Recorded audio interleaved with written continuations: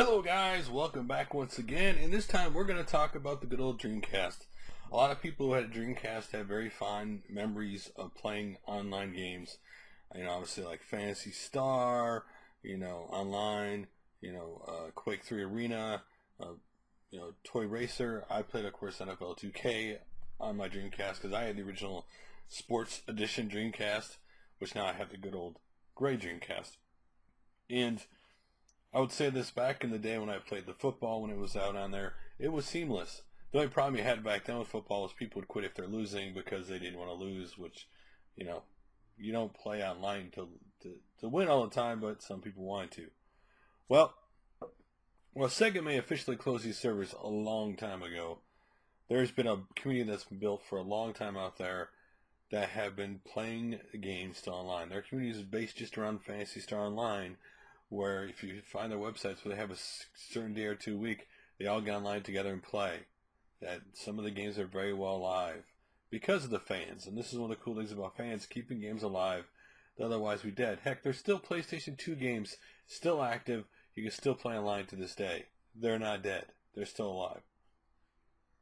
But obviously most people cannot afford the broadband adapter for the Dreamcast because it is very pricey these days. Well, thanks to DreamPi, which is basically a new piece of software for the Raspberry Pi microcomputer that makes online gaming to the Dreamcast not exactly easy. There are steps that normal people probably wouldn't do, but there are solutions. There's a solution around buying that modem. Now, there is a small setup. So, for example, you're going to need, obviously, your Dreamcast with a modem adapter.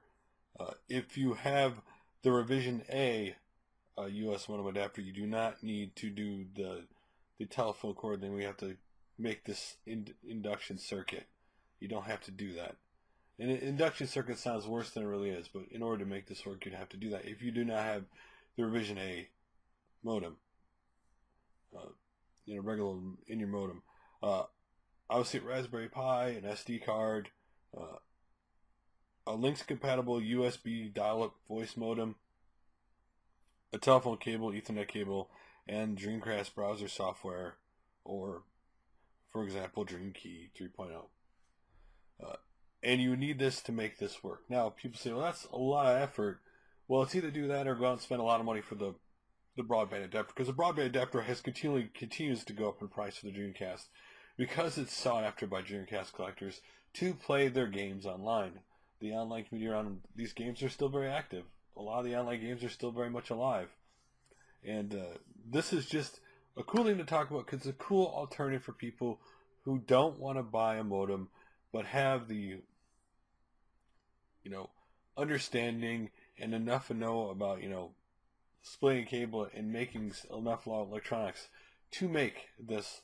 Now, they do have a page you can go to that shows, instructions what to do if you want to do this. Again, this is not for everybody. This is just an alternative for somebody who doesn't want to go out and have to spend the money for the broadband adapter. Again, this is one more reason for people to get a Raspberry Pi. Again, Raspberry Pi has basically been known as a small microcomputer, for emulation that doesn't cost very much. And so it's a cheap alternative for those people who don't want to spend a lot of money. And all these things listed, again, to make this work are not incredibly expensive by any stretch of the imagination. It's just, do you want to put that much work in to make it work? Or would you rather save up to buy the broadband adapter? If you're a hands-on kind of guy, this solution might work for you. If you're the kind of person who has to buy what you want, as my phone's going off at the same time, then there's your choices again. It's cool how this day and age we find so many interesting solutions around retro system problems that existed for a long time. Meaning the broadband adapter is not widely available for people. Most people didn't buy one that had a Dreamcast because really the Dreamcast had the system, in its lifespan. It was a great system, but a lot of people just ignored it, or it died so quickly people ignored it. And now people are finding that it's a great system, and a lot of people really have a lot of memories tied to Phantasy Star Online, and they want to play it again. This might be a solution. So what do you think? Would you go to all this work to make it work, with a Raspberry Pi. Again, if you ever own a Raspberry Pi, you own a Dreamcast.